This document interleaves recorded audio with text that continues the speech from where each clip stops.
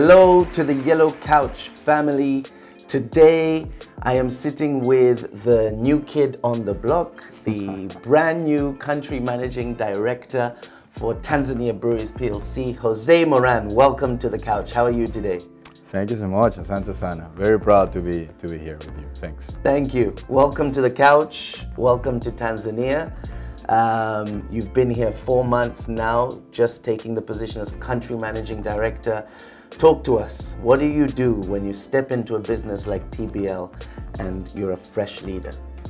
Well, first of all, very happy, very humble to be here. Actually, TBL is a huge business. It's a very well-known, reputable business in Tanzania. We represent a lot for a lot of people. Our brands are preferred by a lot of consumers. So, yeah, actually, it's quite a responsibility, but very happy to be here. I'm enjoying it. And also a lot of fun. It's fun to be in the beer business and doing what we do. So I'm definitely looking forward. First 100 days, very interesting. I'm still learning. Probably not learning about the beer business, but learning about Tanzania. And so far, I'm enjoying it a lot. Nice. You've actually had around 10 years in Africa, and I think the viewers today want to get to know you a little bit. So can you tell us a little bit about your background and how you've led up to this moment? Okay, no, thanks. So definitely, I'm Ecuadorian, so you can notice by my accent. Yeah. I'm from South America. As Josh is saying, I have 15 years with the group. I started back then in Ecuador, and then I moved 10 years ago into Africa. First was the commercial director in our Mozambique operations. After that, I spent 4 years in Zambia as the country managing director, and just lately moving into Tanzania. So, but definitely have the chance to travel a lot in our country, see a lot of our operations. We do benchmark a lot around the different InBev business in the region. So this was not the first time that I was coming to Tanzania. I have been coming to Tanzania for probably the last 7 years. I'm very impressed to see the changes, the evolution, and I'm really love to be in this continent. I consider myself an African citizen. I cheer a lot for the things that we do, the people here, our brands. But every time there's a new learning experience. Nice. Especially in East. Perhaps I have more experience in Southern than in East. Before joining the brewery, I was also on finance and business consulting. I am a former E&Y recruit. I started a long time ago there. I work in Ecuador, I work in Colombia, I work in the US and in Canada. And probably that finance background also helped me a lot when I moved more into the operations. But I'm a sales guy at heart. Nice. I love sales, I love marketing, I love being out with the consumers, with the customers. That's what I really feel energized. So for the benefit of the viewers, AB InBev is the main shareholder of TBL. So it's one of the largest manufacturers of beer, if not the largest in the world, actually. Yeah, very humbly, yeah, we are the largest. The largest in the world, and Tanzania being the third largest operation in Africa. So a big role that you've taken on. What are your plans for the country? What are you going to do to take forward? And what have you noticed already in 4 months? Well, definitely Tanzania is very big for us. It's very important. We have been going through a little bit of a transition in the structures, how we are gearing ourselves to compete in the market. And we have big plans for Tanzania. A few of them are confidential, but you will start seeing them once they hit the market. What you can expect from myself and from our team is that we're going to be doing a lot of innovation. We just recently launched 2 new brands in the market, and probably we haven't done that in TBL for probably more than 5 years. Okay. And we are right now taking the innovation path very aggressively. We launched Flying Fish, which is being very successful. It's even more successful than we expected, and we're very happy the way the consumers are taking this new brand. It's a very unique flavor beer, very neutral gender, so appeals for males and females in the same way. And it's only in Dar es Salaam, so we're hopefully going to start rolling out to the other regions of the country. And we also launched a second brand, which is Safari Double Malt. It's a very unique combination of two types of malts, more like a premium type of offering, but that is in the South region in Maya. So you can expect more news, more renovation around also the brands that you love. And especially we were talking before this interview a lot around digital transformation. So we are pro technology, trying to modernize our business. Being the oldest company in Tanzania, 88 years old, we also want to send a message that we want to be the most modern and technology savvy. And there's a lot around our route to market transformation, the way we connect with our customers, our consumers, and you will start seeing that a lot from us. Okay, you mentioned technical innovation. What is a beer manufacturer doing in the tech space? This is getting a bit too crazy now. Well, definitely there's a lot. First of all, it's and you're seeing that the world is changing and moving more into type of omni-channel. So you need to be in the shelf, but you also need to be in internet, so e-commerce. Yeah. Perhaps we're also trying to test some pilots here in Tanzania to understand how we can start getting orders from our customers and our consumers using apps. We just launched an app that is called Bees, which we're using in other markets.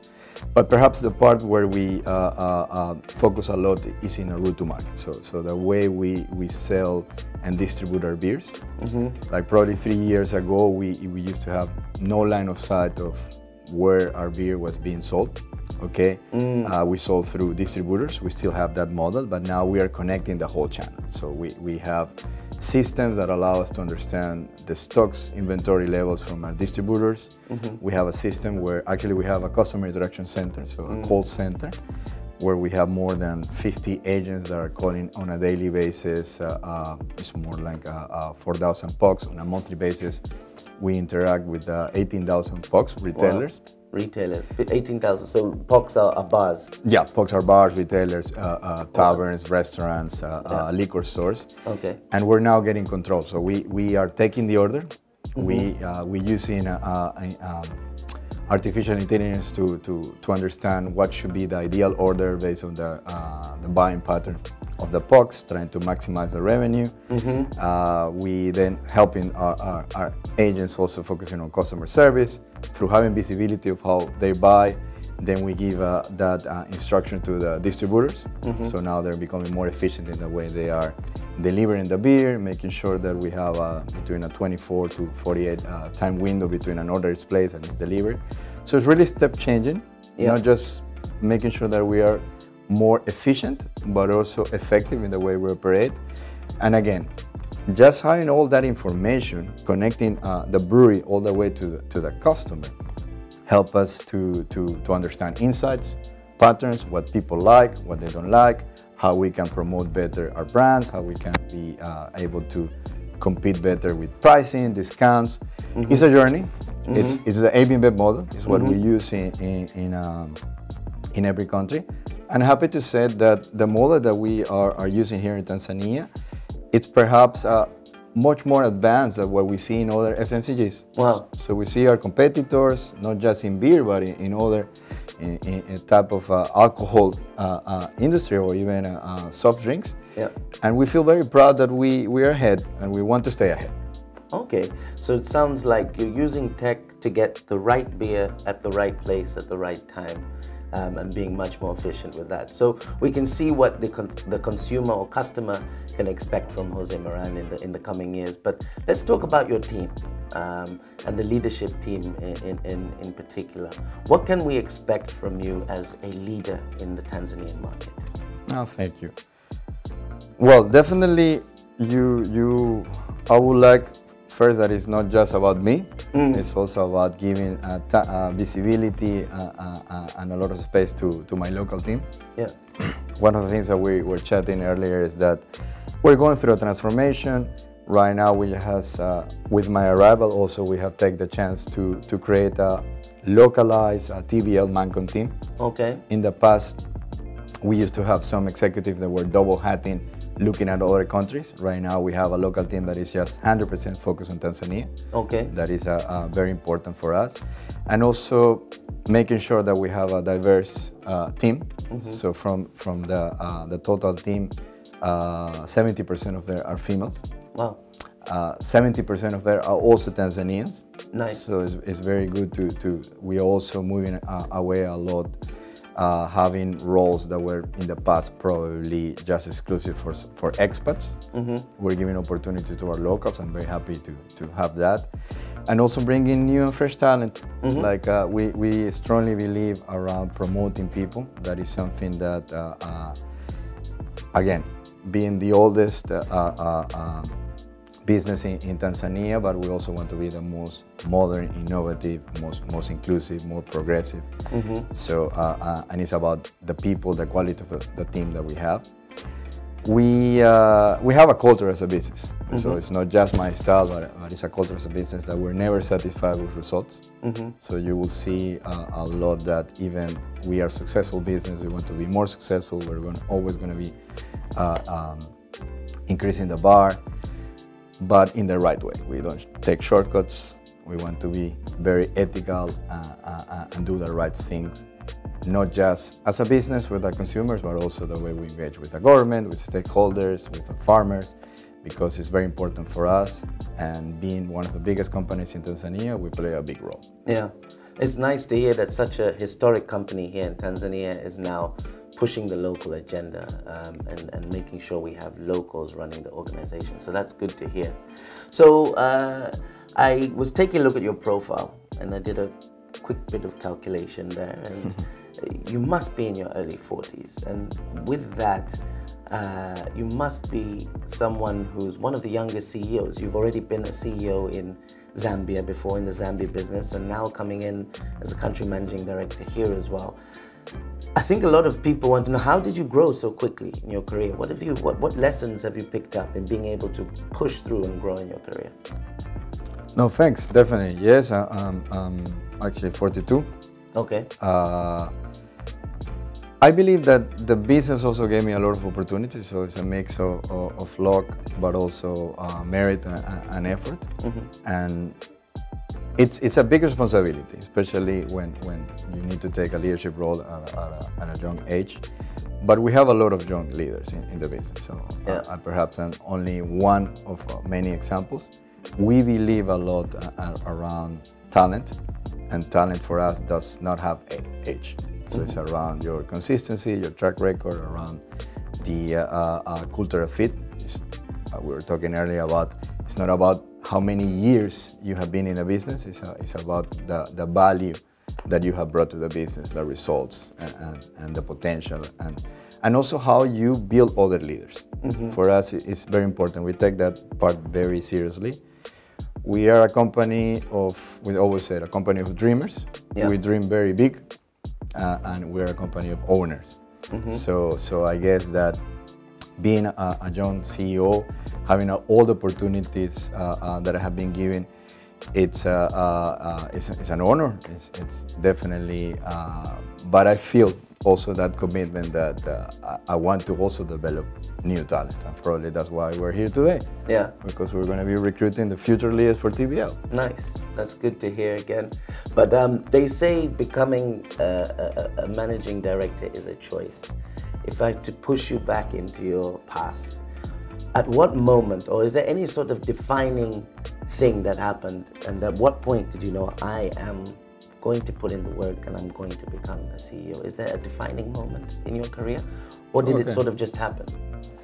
No, it didn't. Actually, I have a very nice story with one of my my mentors. I was telling you that I started first in finance. I work in E&Y, so I have a little bit of a finance background, although the most of my career has been in the commercial side. But one of my first bosses, which was the CFO for the Ecuadorian business where I started, like he asked me, okay, what do you want to be? And then he told me, of course, I told him, okay, I want to be the CFO of this business. And then he said, no, like, I believe you're not aiming higher, you're not dreaming big, Why don't you want to be like the CEO? And I said, of course, yes. Like eventually, I want. And then he gave me probably the best advice that I could have got back then, which was, then get out of finance. He says, look at the business. There is no CEO that is at the finance.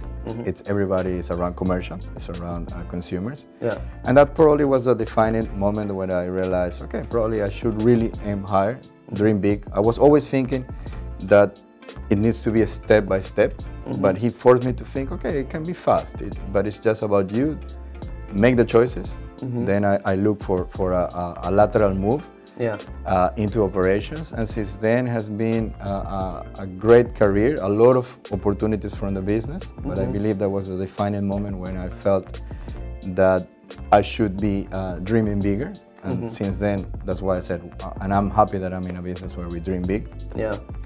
And I guess that it just happened. Yeah. So your mentor actually pushed you to think wider and grow.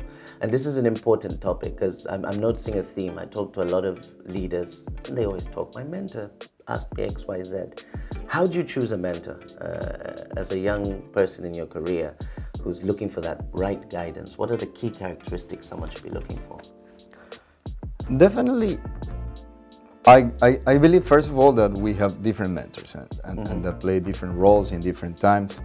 And you have a mentor that is in your business, you have a mentor that is in your family, in your community, and everybody will add something in your career.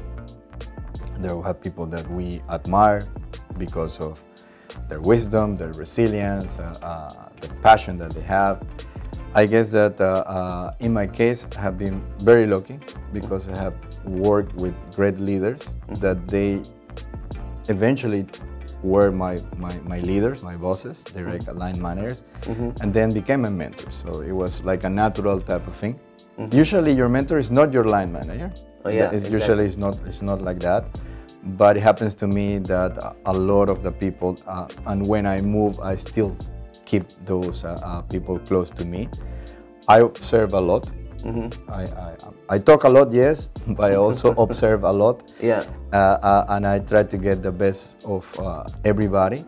But I also learn a lot of people that probably I would not consider my mentors, but there were people that were right for that moment, colleagues, peers, even the people that were reporting to me. Yeah. Through this, one of the most nicer things around being a leader is that usually you're appointed a leader, but you're not 100% one. You are in the journey to become one. And then you need to keep learning, keep looking up to the people that you admire, but also keep listening to the others, to getting feedback. It's very important that. And I would say that I learn a lot from the people that I work with. Nice. Above and beyond just receiving feedback and advice, would you say you've worked hard? Yeah, I work very hard. I play also very hard. Yeah. This is something very, very unique in our business. Yeah. But I guess that also I did it because I have seen so far that our company believes a lot around meritocracy. And that is good. And that's really what helps us to bring talent to the business, to nurture talent, is that when you want to win and when you want to achieve things and you see that the business has the same mentality, the same DNA, the same culture, and you're given the opportunities to express, to talk, you see that you can grow. And it's not about spending a lot of time in a position. It's about, if I deliver, I will see the results, I will see the reward, then it comes. So I have to say, yes, I have worked hard, but we're in a business where everybody works hard. I don't feel that I'm different. Perhaps I was lucky that I got the chance at a very early age to travel into many countries. That probably helped me a lot to see the world in a different way, to be a little bit more flexible, more adaptable. But I strongly believe that it was nothing special. It was just really putting the time, and especially as a dreaming big. Yeah. You know that it takes the same amount of energy to dream small, dream big. So True. So we dream big. I never thought of that. Yes. So always dream big. Exactly. Why not? Yeah. And how do you bring your dreams to reality? There's some sort of techniques. I've heard some people talk about writing down your goals. Do you have anything, or are you sort of flowing? I flow a lot, yeah. Yeah. I'm not gonna say that I'm those type of CEOs that are very structured. Yeah. Actually, I'm a little bit. I believe a lot of common sense and simplicity. I flow a lot. Of course, I'm always thinking about things. I'm always, and anytime that I'm running or even in the shower, I'm always thinking. I never disconnect. So probably that helps me to then prepare my day, prepare the week, prepare the plans, and yeah, I'll say that that's the way that I structure the vision. Probably as a CEO, what we do is just be an enabler for our team to achieve things. So I have a lot of free time in reality to think about the future, think about the innovations, the insights that we're getting from the consumer, because the real hard work is my team. They're the heroes. This is not me. I was already in that place where I had to work a lot. Now for me it's more, okay, how I make their life easier and use my time to think. Yeah, nice. So I sense you're a bit free-spirited with how you manage your day and manage your goals, and sort of, you, as you said, think about it all the time, and that allows you to be dynamic and switch in and move as needed. Cool. So with that, we'll be moving into our trivia section. So we'll get to know Mr. Jose here a little bit better with some quick spitfire questions. So I have to ask this one. What is your favorite beer? Very nice. I'll need to be super honest. Yeah. Right now, my favorite beer is Kilimanjaro Premium Lager. Yeah. But I have one favorite beer of all each market that I have been working with. Okay. So here in Tanzania, I love Kili. Yeah. Back in Zambia it was Mosi Lager. Yeah. Back in Mozambique it was Deutsch M. Yeah. And I guess that the more I'm going to be moving markets, I'm always going to have my favorite beer. I don't believe you can have one favorite beer. Yeah, it changes. It changes. I love all the InBev beers. That's very important for us. I don't drink competitors. You can't choose between them. No. Yeah. What is your favorite application on your phone? Well, it's very, very interesting. I'll say that I like Instagram a lot, not just because it keeps me connected with the people that I love, but because I used to navigate a lot to get insights from consumers. So I'm always looking to new hashtags, checking places to see what people is posting, because it helps me to understand how they think, how they're connecting our brands or other brands, and gives me a lot of insights of what can be future trends. I'm not a millennial, so probably I'm not on TikTok, on other things that probably younger consumers are in. So probably I need to be more into that part. But yeah, you need to catch up, especially because of our type of work. But I'll say that I love Instagram. Facebook is important probably for older people, but being away from family also keeps me close to friends and to family. Yeah, I would say that those are the two ones that I use. Definitely, yeah, probably I also don't spend a lot of time in my phone. Okay, I'm not a phone person. I'm not. That's good to hear, that's for a change. If you're not a phone person, my next question should fit for you. What is your favorite book of all time? Well, I like reading. Although lately I have not been reading. My favorite book of all time is Little Prince, El Principito, because it really has it's a nice story. So it's the first book that my mother gave to me when I was a kid. So that's my favorite book. But to be honest, I love all type of literature. I love books those that make you think, those that are about. I also like sci-fi, thrillers. I'm into everything. I really have to say that I don't have a preference. That is my favorite book, but not because of the story, but because it has a very emotional touch for me because of my mother. Okay, nice. What is your favorite movie or Netflix show, maybe I should say? Oh, okay. Favorite movie? I really love Star Wars. Okay. So I'm a Star Wars person, not a Star Trek. Big dreamer, huh? Big dreamer, definitely. But I love sci-fi. I'm a lot into the movies from the 80s. Yeah. And And from Netflix, I really like Netflix. Perhaps it's something that, although I'm not a person that spends a lot of time in the phone, Netflix do catch my attention, especially on the weekends. Yeah, yeah. And I watch everything. My girlfriend always is telling me that I can watch from like serious things to the most silly romantic comedy, and I will still enjoy it. Okay. Probably because it's a way to just distract and relax. Yeah. You mentioned earlier, work hard, play hard. What do you do for your play? Okay, I'm super social, so I really love to be around people. I love to be out. Since I have just arrived to Tanzania, still and very busy around getting to know the business, and the people have not have a lot of time. But I like to be outdoors. Okay. So I love to go to the ocean, do ocean sports.